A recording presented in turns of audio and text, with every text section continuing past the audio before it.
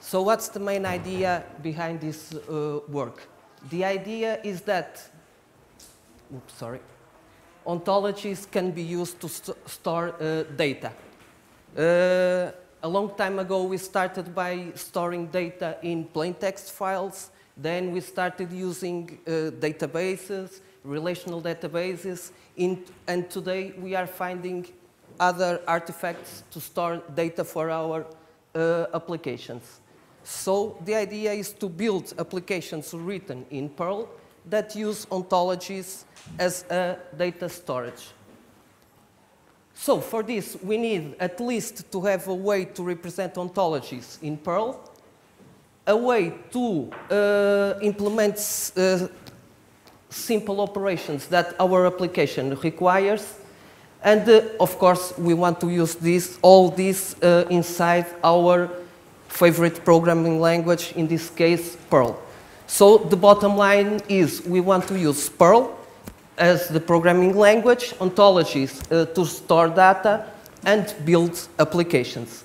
Of course, that today we are talking about modern, rich, ontology-aware applications. So why use ontologies instead of plain files or relational databases? Well, first of all, the use of ontologies is growing. The semantic web is a perfect example of this. Lots of applications and standards and best practices around the web already defines lots of stuff about ontologies, and they try to, I don't want to say force, but encourage people to, in some specific cases, to already start using ontologies. Another thing, an ontology is easy to store and share, mainly because it's, in most of the cases, written in plain text file, and it's also easy to maintain. Why is an ontology easy to maintain? Because there's a clear border between the data and the application. Your entire data is stored in the ontology side, which means that you probably have someone, let's call that someone a data expert, that will be handling your ontology. For example, if you're talking about maps and cities and countries and have an ontology to store that information, the person that will be handling the information in the ontology is probably an expert on the information. So he can set lots of things that will be useful will be useful for validating the information in the ontology. For example, if a city is a city, it can't be a country. So that kind of invariance and extra information can be on the ontology itself. So the person who develops the application that uses the ontology can rely on that information. This is why there's a clear border between the ontology and the application. So to use ontologies, we need to define an ontology. What is an ontology? We can say that an ontology is a sphere of thought. This is very useful for philosophers, for example, but for us in computer science, this is not enough. So we can try to define an ontology as an artifact that specifies a reality or a specific domain, and does that by specifying concepts that exist in that domain and the relations between those concepts.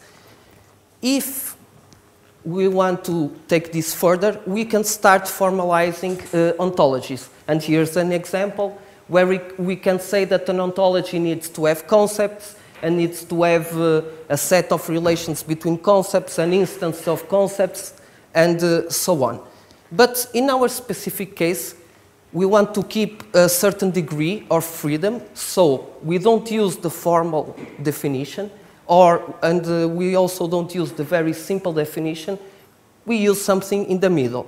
So an ontology is a set of information that is defined by concepts. Those concepts represent things in the real world, and there also the ontology also represents the relations between those concepts. For example, in this case, we have a small representation of a very small ontology where we have concepts represented in squares, like Lisbon, for example. Oops, sorry. And we have another concept that it's a city. And we have a relation called is-a between the concept Lisbon and the concept city. This is very intuitively to read. What we are saying with this relation is that Lisbon is a city. And so on, and using this approach, we represent all the information in the ontology that we require for our application. So, now that we have a definition of an ontology that we are going to use, we have to choose a way to actually represent this information so that we can use it. There are lots of formalisms and ways to represent an ontology, a concrete representation of an ontology. These are some examples. The OWL is the one that W3C normally advocates to use as ontologies. Topic maps and scores are also families of language that can be used to represent ontologies, but they are maybe not so common. Yet again, in this case, we won't be using any one of those because they are way too complicated. We want to keep things simple. So we are going to use this ISO standard 2778, which was initially devised to formalize thesaurus, which is an object in the family of the ontologies, which it has concepts and has relations between concepts. And here's an example of a file using this standard. Again, we're seeing that the concept Lisbon is related with the concept Portugal using a relation named city of. We also shows this formalism because we already have a nice module and mature module to work with it inside Perl. So now we have the definition for our ontology. We have a formalism that we can use to represent the ontology to use in our application. The next thing we need is some way to query the ontology to gather information or run any arbitrary operation on that ontology. For this, we chose to devise a new domain-specific language. This means that we are trying to create a very small and simple domain-specific language to address only that particular problem. From my application or from my Perl script, I want to query the ontology for information and execute some action if required. So we want this language to be simple, but yet expressive enough so we can write real-world applications. We are going to use a rule-based domain-specific language that it's based on this simple pattern. On the left side of the arrow, we have a pattern, and on the right-hand side of the arrow, we have an action. So a program written using this language will be a set of rules like that. So a program is a set of rules, and what is a pattern? A pattern is the information that you are looking for in the ontology. You might be looking for concepts or relations, and the action is the action that you want to execute when that pattern is found. So if you're trying to find cities in the ontology, you may want to print that, okay, I found a city and the city name is X. So my program written in this domain-specific language will be a set of these rules. Here are some patterns examples that we can write. We can search for single terms or relations. A term is a concept. We can look for concepts and we can look for facts. This means we have two concepts and the relation that binds them. And we can combine these using and or operators. There's another important detail. I can specify variables instead of the actual concept or relation that I'm looking for. This allows me to write, for example, things like this.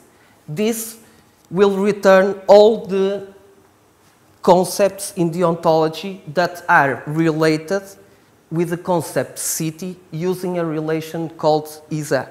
In practice, this will return the names of all the cities in my ontology. And then I can combine all these smaller examples using the and or operations to specify complex patterns. On the right-hand side of my rules, I can write actions. Operations I want to execute when that specific pattern is found.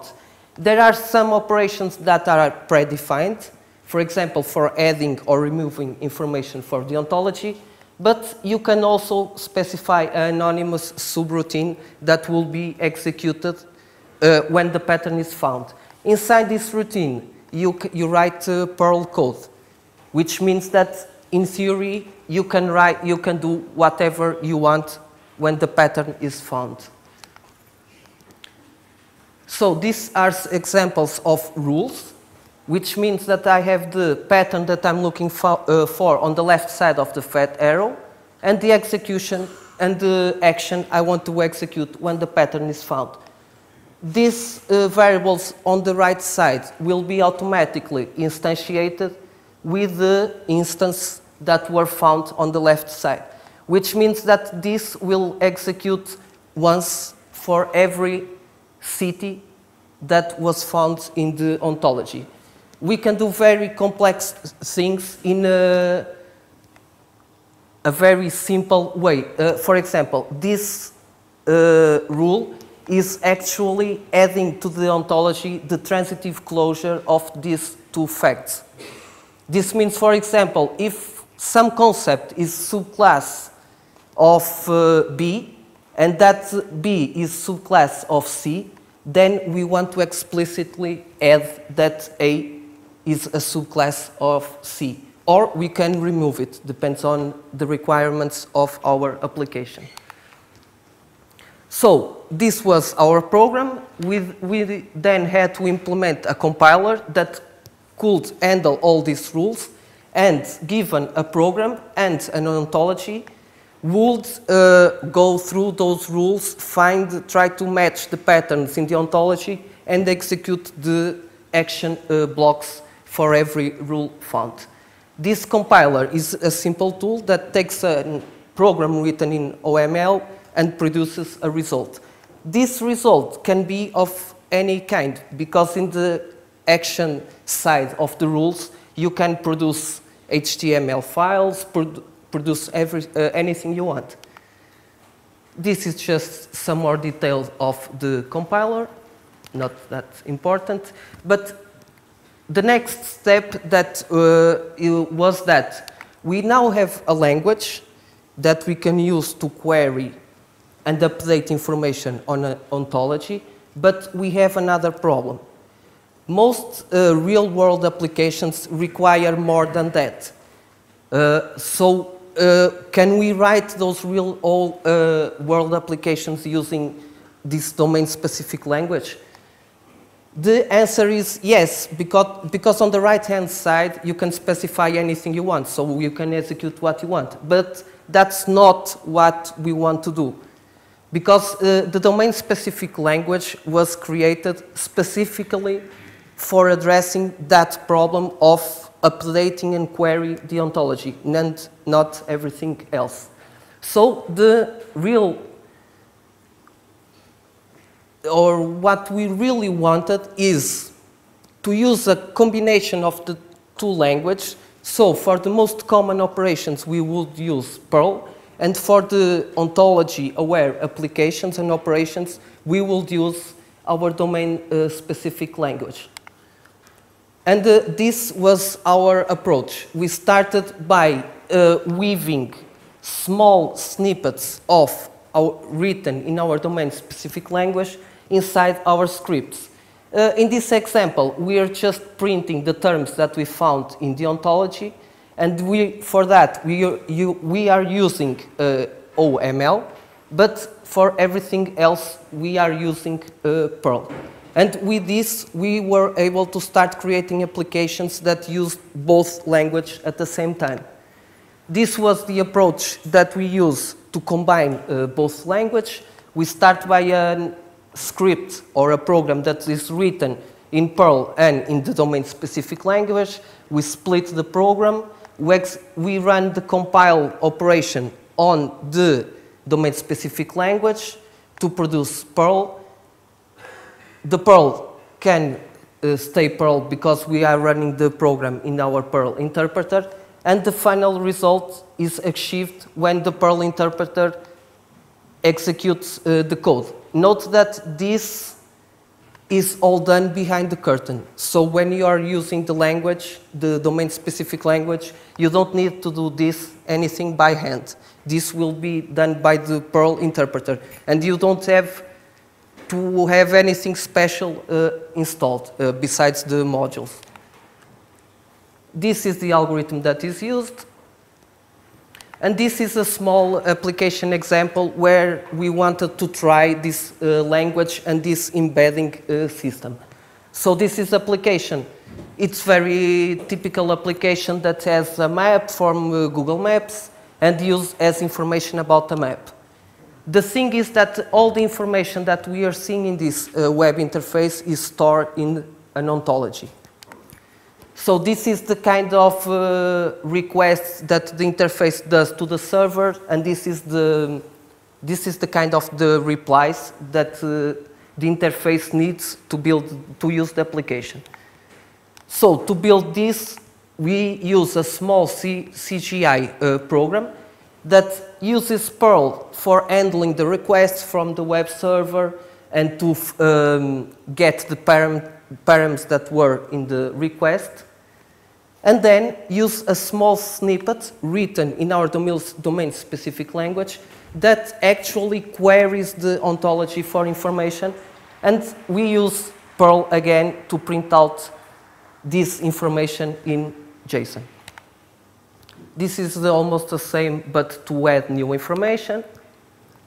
And this is the way we used to build applications that use Perl as a general purpose programming language and use the domain-specific language to handle the operations that require the ontology. There are also other modules in CPAN that can be used to write this type of applications. There's also this very interesting tool that is Xi, which is an extension for the C# compiler that allows you to write this kind of things, but in C#. And just to conclude, the problem was to have a Perl application using ontologies to store and update information. We wanted to have a domain-specific language to write these operations in a very simple and elegant way, but we also wanted to execute our programs inside a Perl application because Perl handles a lot of stuff that our domain-specific language can't. And this way we were able to keep the program's language efficiency throughout the code. This efficiency is not about time or memory consumption. It's language-wise efficiency.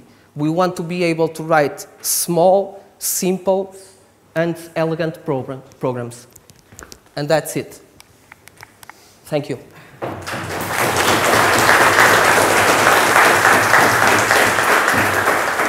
I'm not sure if we have time for questions. Okay, 1 or 2 questions, but I'll be around. So if you have any comments or questions, you can talk to me later. Yes? You were using the relations city. Are they reflective? Does it mean city in the other? We not in that specific case, but it's normal to have reflexive relations. So not in this specific case, but it's possible to have.